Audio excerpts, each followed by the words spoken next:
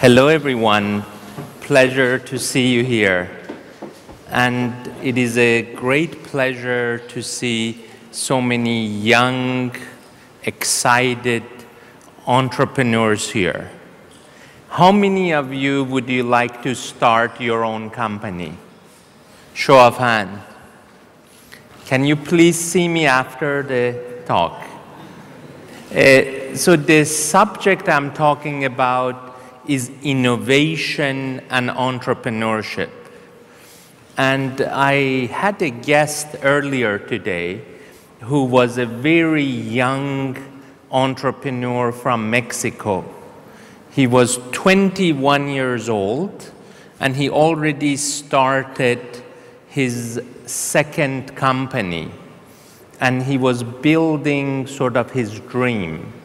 So I wanted to kind of tell you why I became an entrepreneur, why I started my company, mostly international, global company, sort of like what was the moment that it triggered me to build my business. And then I wanted to tell you a few times that I have a few people who I owe my success to, that I met them and they explained to me how to build the structure that I built the company. So I come from Iran. I am Iranian American. I was about 16 years old, actually 15, when I went to US to study first high school, then college, then return home to be part of the family business. You know, there is a lot of family businesses in Russia that are very big. And I was just planning to go to US to study and go back to Iran and be part of our industrial group. It was called Bella Shoe Company. And in fact, my father visited Moscow quite often because going back 50 years, we used to export shoes to Russia. We used to export shoes even to America, athletic shoes like Nike that we manufactured in Iran. And in one of the trips that my father made to US, while I was going to school in Massachusetts, he asked me to join him in New York. So we went to New York. I was 15 and a half, and I met a gentleman in Manhattan. I believe his name was Mr. Center. And my father was doing business with him, the shoe export from Iran to New York, from Iran to Moscow. And I saw the guy was really rich. He had a beautiful Manhattan office. And then we went to his Manhattan apartment, and it was even more impressive. This is going back like almost 35 years. He had a butler, he had a cook, he had a chauffeur, and then he was kind enough to invite us to his weekend home in Long Island. And my father had asked me, Saeed, bring your tennis racket because my guest wants to play, or my host wants to play tennis with you. So I actually spent like 48 hours with this gentleman.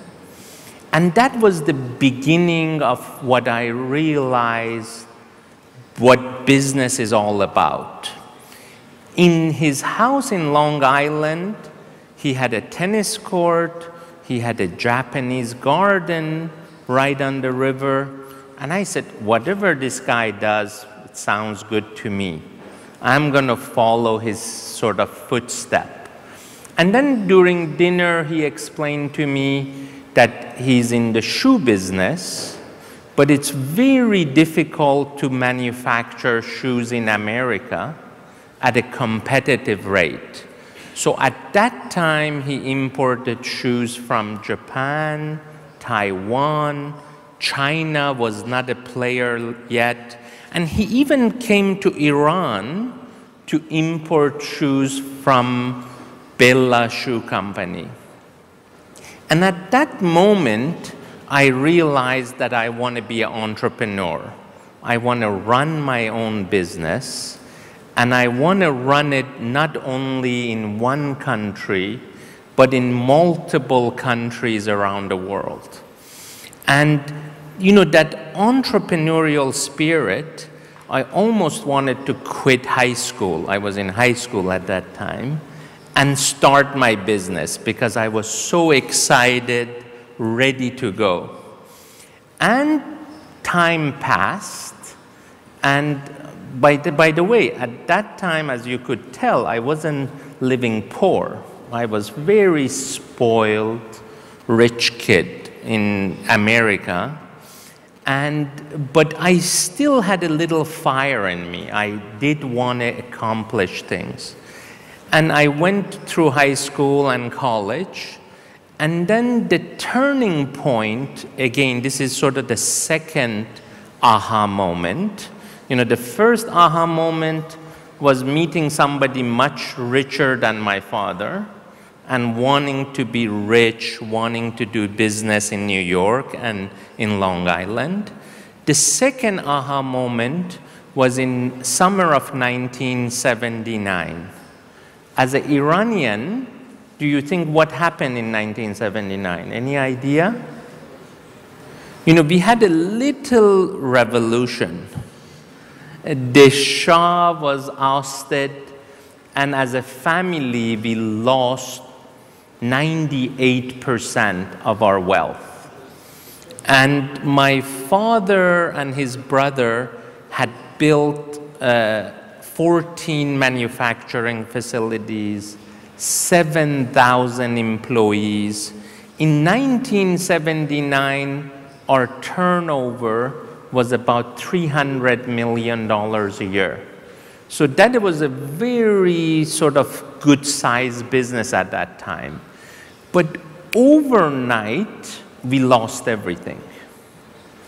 And again, I think my father is my best mentor and my best friend. And he also was kind enough to, later on in my life, seed fund my first business.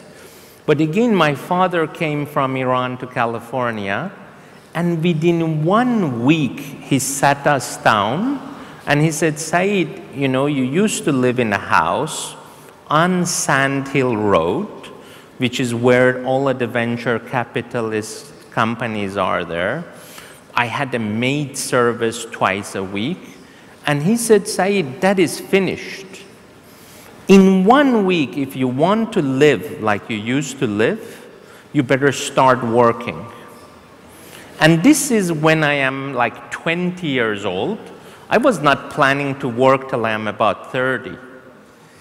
But it was sort of like fast forward, and I took his challenge, and I actually started my company that summer.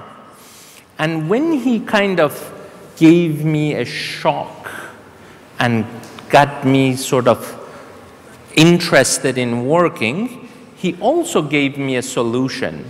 He said that I will fund you for 6 months, $3,000 a month to do whatever you want. And this is like the packaging import-export company I started in 1979. And till today, I run that company. It's called ALPS, American Liquid Packaging System. And it is a $150 million business with operations in Mexico, Spain, Austria.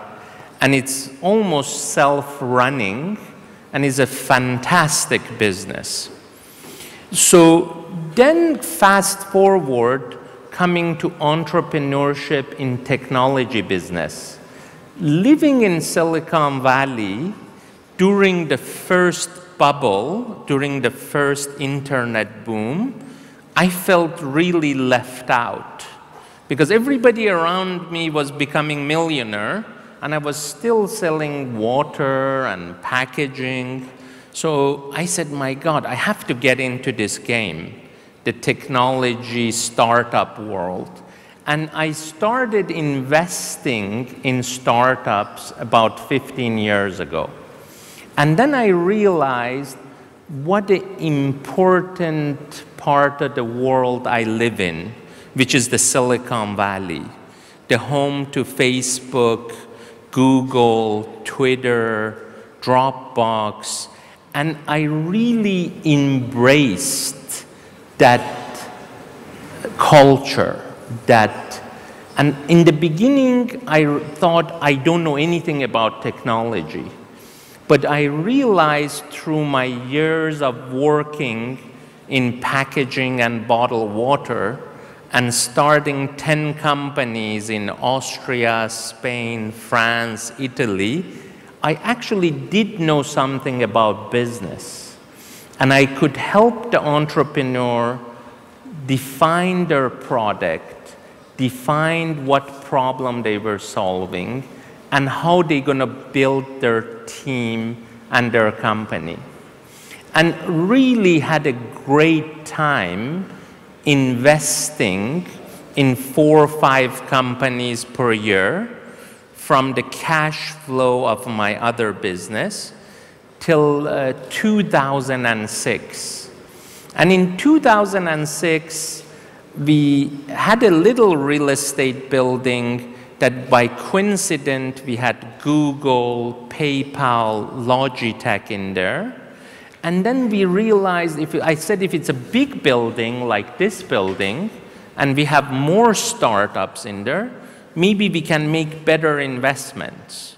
So I started PlugPlay Tech Center in January 2006.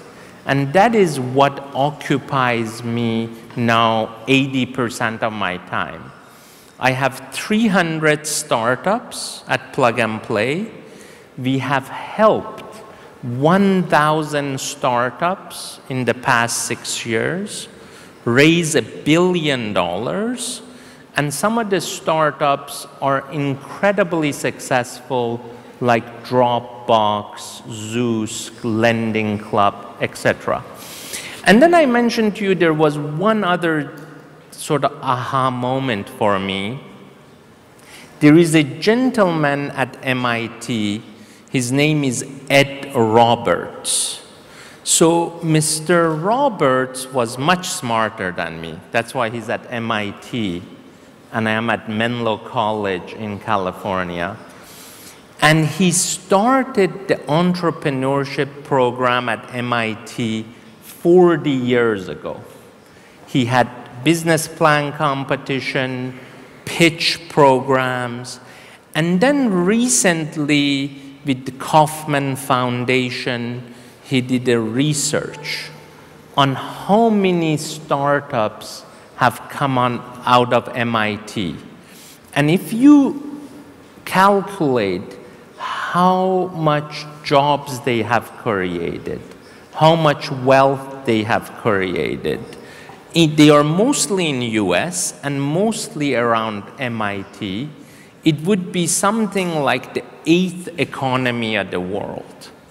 So my message to you guys is that startup innovation technology is incredible, and we could all embrace that and change the world. It is really a great pleasure for me to be here in Moscow. Actually, PlugPlay Tech Center inauguration was today. And I love to, like the same way that we have helped about 1,000 startups in California to realize their dream and build great companies, I hope we can do 500 from Moscow and Russia. And the biggest joy I get in life is to be part of the journey of a successful entrepreneur, similar to the mentor I had in New York, Mr. Center, to say, this during the idea stage or the seed funding or the venture funding, Saeed, PlugPlay, Magomed, Murad, my partners here, we had a positive impact in their journey. And I don't do this only for pleasure. I do it to make money. So if the entrepreneur is good, we would like to meet them. We would like to help them realize their dream. And that is my biggest passion in life right now. I believe we have made a positive impact in 1,000 entrepreneurs' journey, and I hope to be able to do 5,000 in the next 5 years, and at least a good portion of it from Russia. And again, this is a great pleasure to be here. This is my 3rd trip in 12 months. And I don't do anything unless I do it full-heartedly, with passion, and with a lot of energy and execution. Again, thank you so much for the opportunity to talk to you. And I hope the ones that put up your hand, can you put it again? I want to take a picture of you, that have a startup idea. You come and talk to me after the TEDx. Thank you so much. Thank you.